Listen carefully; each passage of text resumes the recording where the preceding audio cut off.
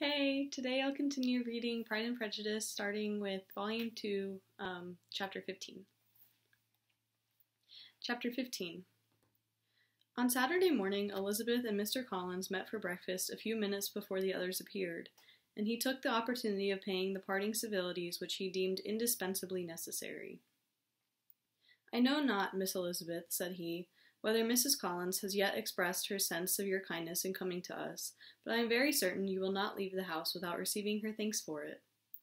The favor of your company has been much felt, I assure you. We know how little there is to tempt anyone to our humble abode. Our plain manner of living, our small rooms and few domestics, and the little we see of the world, must make Hunsford extremely dull to a young lady like yourself, but I hope you will believe us grateful for the condescension, and that we have done everything in our power to prevent your spending your time unpleasantly." Elizabeth was eager with her thanks and assurances of happiness. She had spent 6 weeks with great enjoyment, and the pleasure of being with Charlotte and the kind attentions she had received must make her feel the obliged. Mr. Collins was gratified, and with a more smiling solemnity replied, "It gives me the greatest pleasure to hear that you have passed your time not disagreeably. We have certainly done our best, and most fortunately having it in our power to introduce you to very superior society, and from our connection with Rosings, the frequent means of varying the humble home scene, I think we may flatter ourselves that your Hunsford visit could not have been entirely irksome. Our situation with regard to Lady Catherine's family is indeed the sort of extraordinary advantage and blessing which few can boast. You see on what a footing we are. You see how continually we are engaged there. In truth, I must acknowledge that, with all the disadvantages of this humble parsonage, I should not think any one abiding in it an object of compassion, while they are sharers of our intimacy at Rosings." Words were insufficient for the elevation of his feelings, and he was obliged to walk about the room, while Elizabeth tried to unite civility and truth in a few short sentences. "You may, in fact, carry a very favorable report of us into Hertfordshire, my dear cousin. I flatter myself at least that you will be able to do so. Lady Catherine's great attentions to Mrs. Collins you have been a daily witness of, and altogether I trust it does not appear that your friend has drawn an unfortunate, but on this point it will be as well to be silent. Only let me assure you, my dear Miss Elizabeth, that I can from my heart most cordially wish you equal felicity in marriage. My dear Charlotte and I have but one mind and one way of thinking. There is in everything a most remarkable resemblance of character and ideas between us. We seem to have been designed for each other." Elizabeth could safely say that it was a great happiness where that was the case, and with equal sincerity could add she firmly believed and rejoiced in his domestic comforts. She was not sorry, however, to have the recital of them interrupted by the entrance of the lady from whom they sprung. Poor Charlotte! It was melancholy to leave her to such society. But she had chosen it with her eyes open, and though evidently regretting that her visitors were to go, she did not seem to ask for compassion. Her home and her housekeeping, her parish and her poultry, and all their dependent concerns had not yet lost their charms. At length the chaise arrived. The trunks were fastened on, the parcels placed within, and it was pronounced to be ready. After an affectionate parting between the friends, Elizabeth was attended to the carriage by Mr. Collins, and as they walked down the garden, he was commissioning her with his best respects to all her family, not forgetting his thanks for the kindness he had received at Longbourn in the winter, and his compliments to Mr. and Mrs. Gardiner, though unknown. He then handed her in, Maria followed, and the door was on the point of being closed, when he suddenly reminded them, with some consternation, that they had hitherto forgotten to leave any message for the ladies of Rosings. "But," he added, "you will of course wish to have your humble respects delivered to them, with your grateful thanks for their kindness to you while you have been here." Elizabeth made no objection. The door was then allowed to be shut, and the carriage drove off. "Good gracious!" cried Maria, after a few minutes' silence. "It seems but a day or two since we first came, and yet how many things have happened!" "A great many indeed," said her companion, with a sigh. "We have dined 9 times at Rosings, besides drinking tea there twice. How much I shall have to tell!" Elizabeth privately added, "and how much I shall have to conceal." Their journey was performed without much conversation or any alarm, and within 4 hours of their leaving Hunsford, they reached Mr. Gardiner's house, where they were to remain a few days. Jane looked well, and Elizabeth had little opportunity of studying her spirits amidst the various engagements which the kindness of her aunt had reserved for them. But Jane was to go home with her, and at Longbourn there would be leisure enough for observation.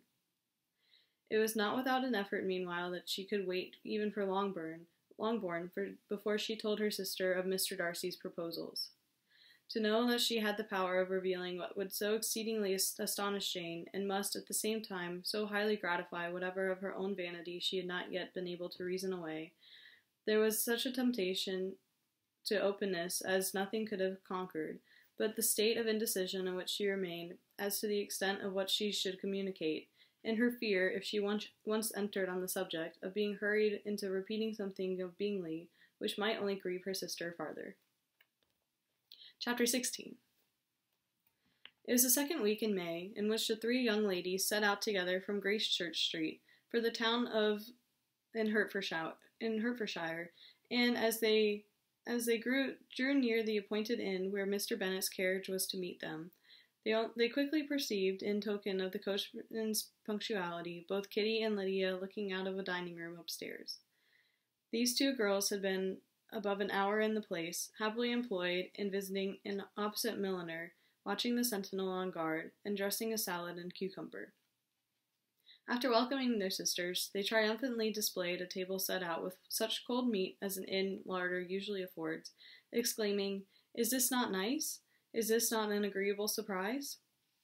"And we mean to treat you all," added Lydia, "but you must lend us the money, for we have just spent ours at the shop out there."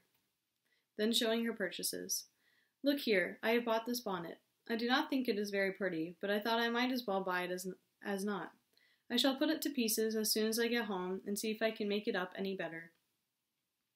And when her sisters abused it as ugly, she added with perfect unconcern, "Oh, but there were 2 or 3 much uglier in the shop, and when I have bought some prettier colored satin to trim it with fresh, I think it will be very tolerable.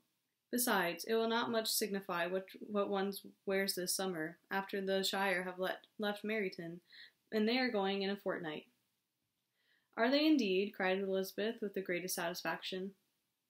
"They are going to be encamped near Brighton, and I do so want Papa to take us all there for the summer. It would be such a delicious scheme, and I dare say would cost hardly anything at all. Mamma would like to go too, of all things. Only think of what a miserable summer else we shall have." Yes, thought Elizabeth, that would be a delightful scheme indeed, and completely do for us at once. Good heaven, Brighton, and a whole campful of soldiers to us, who have been overset already by one poor regiment of militia and the monthly balls of Meryton. "Now I've got some news for you," said Lydia as they sat down to table. "What do you think? It's excellent news, capital news, and about a certain person that we all like." Jane and Elizabeth looked at each other, and the waiter was told that he need not stay. Lydia laughed and said, "Aye, that is just like your formality and discretion. You thought the waiter must not hear, as if he cared. I dare say he often hears worse things than what I was going to say. But he is an ugly fellow. I am glad he is gone. I never saw such a long chin in my life. Well, but now for my news. It is about dear Wickham. Too good for the waiter, is it not? There is no danger of Wickham's marrying Mary King. There is for you. She's gone down to her uncle at Liverpool, gone to stay. Wickham is safe." "And Mary King is safe," added Elizabeth, "safe from a connection imprudent as to fortune." "She is a great fool for going away, if she liked him." "But I hope there is no strong attachment on either side," said Jane. "I am sure there is not on his. I will answer for it he never cared 3 straws about her. Who could about such a nasty little freckled thing?" Elizabeth was shocked to think that, however incapable of such coarseness and of expression herself, the coarseness of the sentiment was little other than her own breast had formerly harbored and fancied liberal. As soon as all had ate, the elder ones paid, the carriage was ordered, and after some contrivance, the whole party, with all their boxes, work-bags, and parcels, and the unwelcome addition of Kitty's and Lydia's purchases, were seated in it. "How nicely we are crammed in," cried Lydia. "I am glad I bought my bonnet, if it is only for the fun of having another bandbox. Well, now let us be quite comfortable and snug, and talk and laugh all the way home. And in the first place, let us hear what has happened to you all since you went away.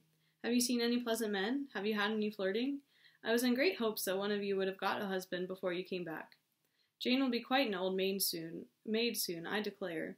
She's almost 23. Lord, how ashamed I should be of not being married before 23. My Aunt Phillips wants you so to get husbands, you can't think.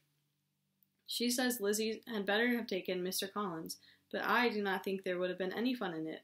Lord, how I should like to be married before any of you, and then I would chaperone you about to all the balls. Dear me, we had such a good piece of fun the other day at Colonel Forster's. Kitty and me were to spend the day there, and Mrs. Forster promised to have a little dance in the evening. By the by, Mrs. Forster and me are such friends.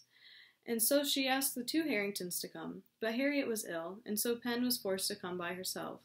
And then, what do you think we did? We dressed up Chamberlain in women's clothes, on purpose to pass for a lady.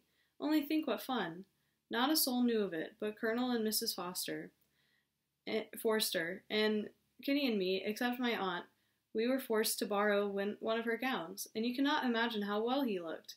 When Denny and Wickham and Pratt and 2 or 3 more of the men came in, they did not know him in the least. Lord, how I laughed! And so did Mrs. Forster. I thought I should have died. And that made the men suspect something, and then they soon found out what was the matter. With such kind of histories of their parties and good jokes, did Lydia, assisted by Kitty's hints and additions, endeavor to amuse her companions all the way to Longbourn.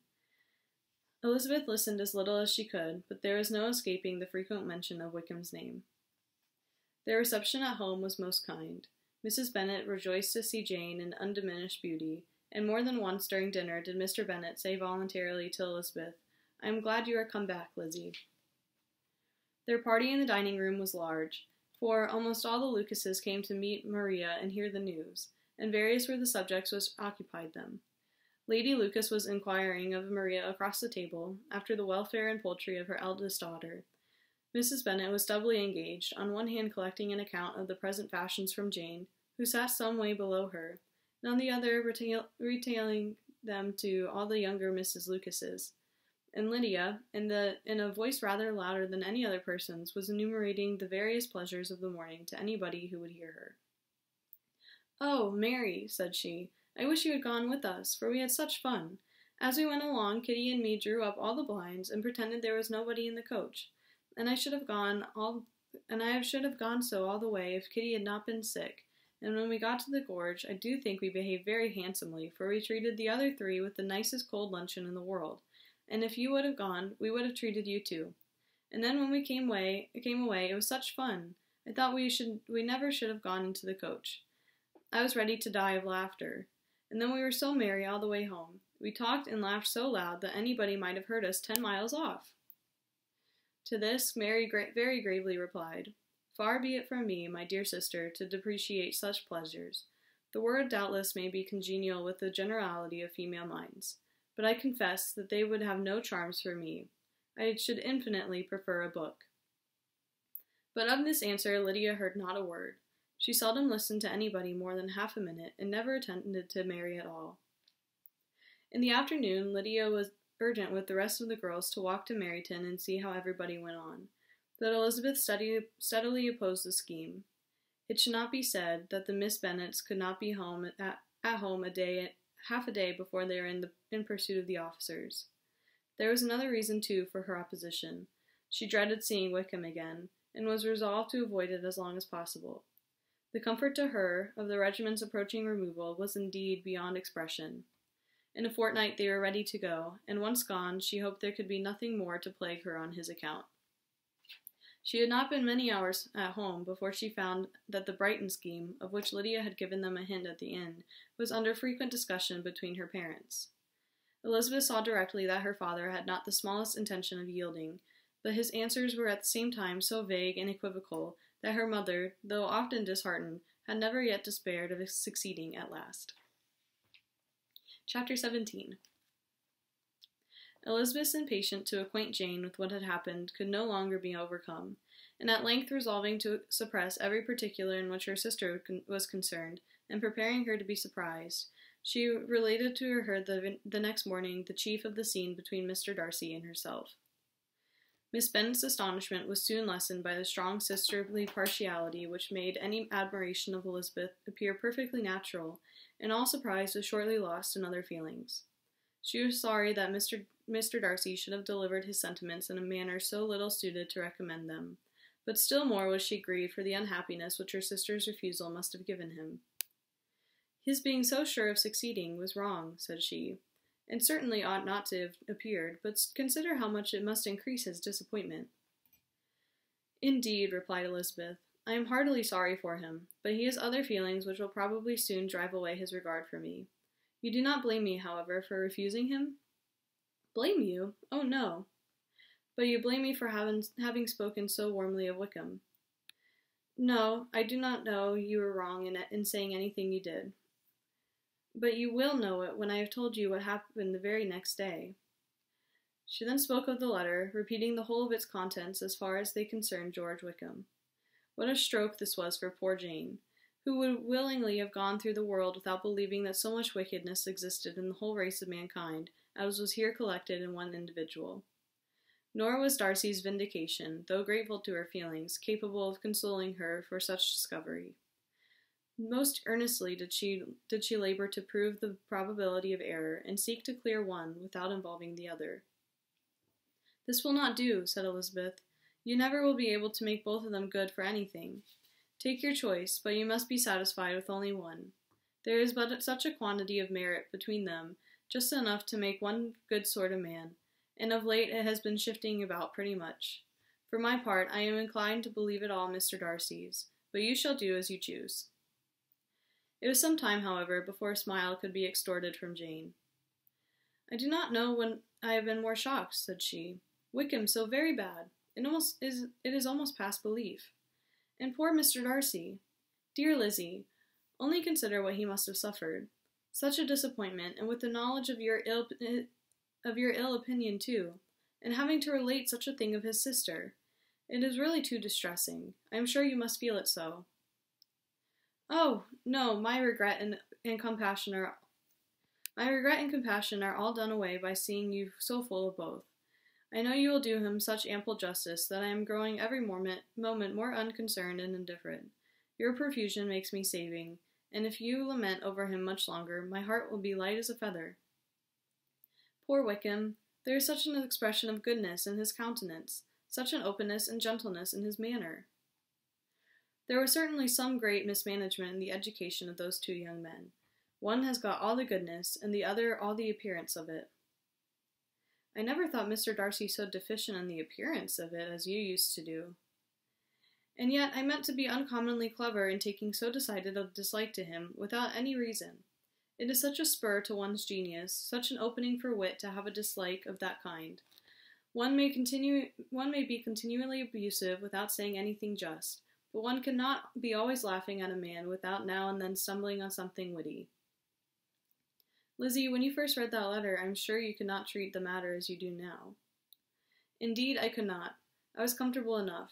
I was very uncomfortable enough. I was very uncomfortable, I may say unhappy, and with no one to speak to of what I felt, no Jane to comfort me and say that I had not been so very weak and vain and nonsensical as I knew I had. Oh, how I wanted you!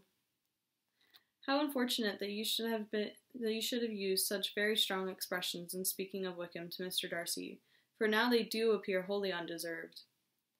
Certainly, but the misfortune of speaking with bitterness is a most natural consequence of the prejudices which I had been encouraging. There is one point on which I want your advice. I want to be told whether I ought or ought not to make our acquaintance in general understand Wickham's character. Miss Bennet paused a little and then replied, Surely there can be no occasion for exposing him so dreadfully. What is your own opinion? That it ought not to be attempted. Mr. Darcy has not authorized me to make his communication public. On the contrary, every particular relative to his sister was meant to be kept as much as possible to myself, and if I endeavor to undeceive people as to the rest of his conduct, who will believe me? The general prejudice against Mr. Darcy is so violent that it would be the death of half the good people in Meryton to attempt to place him in an amiable light. I am not equal to it. Wickham will soon be gone, and therefore it will not signify to anybody here what he really is. Sometime hence it'll be all found out, and then we may laugh at their stupidity in not knowing it before. At present I will say nothing about it. You are quite right. To have his errors made public might ruin him forever. He is now perhaps sorry for what he has done, and anxious to re-establish a character. We must not make him desperate. The tumult of Elizabeth's mind was allayed by this conversation. She had got rid of 2 of the secrets which had weighed on her for a fortnight, and was certain of a willing listener in Jane, whenever she might wish to talk again of either. But there is still something lurking behind, of which prudence forbade the disclosure. She dared not relate the other half of Mr. Darcy's letter, nor explain to her sister how sincerely she had been valued by his friend. Here was knowledge in which no one could partake, and she was sensible that nothing less than a perfect understanding between the parties could justify her in throwing off this last encumbrance of mystery. And then, said she, if that very improbable event should ever take place, I shall merely be able to tell what Bingley may tell in a much more agreeable manner himself. The liberty of communication cannot be mine till it has lost all its value. She was now, on being settled at home, at leisure to observe the real state of her sister's spirits. Jane was not happy. She still cherished a very tender affection for Bingley. Having never even fancied herself in love before, her regard had all the warmth of first attachment, and from her age and disposition, greater steadiness than first attachments often boast. And so fervently did she value his remembrance, and prefer him to every other man, that all her good sense and all her attentions to the feelings of her friends were requisite to check the indulgence of those regrets, which must have been injurious to her own health and their tranquillity. "Well, Lizzie," said Mrs. Bennet one day, "what is your opinion now of this sad business of Jane's? For my part, I am determined never to speak of it again to anybody. I told my sister Phillips so the other day. But I cannot find out that Jane saw anything of him in London. Well, he is a very undeserving young man, and I do not suppose there is the least chance in the world of her ever getting him now. There is no talk of his coming to Netherfield again in the summer, and I have inquired of everybody, too, who is likely to know. I do not believe that he will ever live at Netherfield any more. Oh, well, it is just as he chooses. Nobody wants him to come, though I shall always say that he used my daughter extremely ill, and if I was her, I would not have put up with it. Well, my comfort is, I am sure Jane will die of a broken heart, and then he will be sorry for what he has done." But as Elizabeth could not receive comfort from any such expectation, she made no answer. "Well, Lizzie," continued her mother soon afterwards, "and so the Collinses live very comfortable, do they? Well, well, I only hope it will last. And what sort of table do they keep? Charlotte is an excellent manager, I dare say. If she is half as sharp as her mother, she is saving enough. There is nothing extravagant in their housekeeping, I dare say." "No, nothing at all." "A great deal of good management, depend upon it. Yes, yes, they will take care not to outrun their income. They will never be distressed for money. Well, much good it may do them. And so, I suppose, they often talk of having Longbourn when your father is dead. They look upon it quite as their own, I dare say, whenever that happens." "It is a subject which they could not mention before me." "No, it would have been strange if they had, but I make no doubt they often talk of it between themselves. Well, if they can be easy with an estate that is not lawfully their own, so much the better. I should be ashamed of having one that was only entailed on me." That's the end of chapter 17. We will continue with chapter 18 in the next video.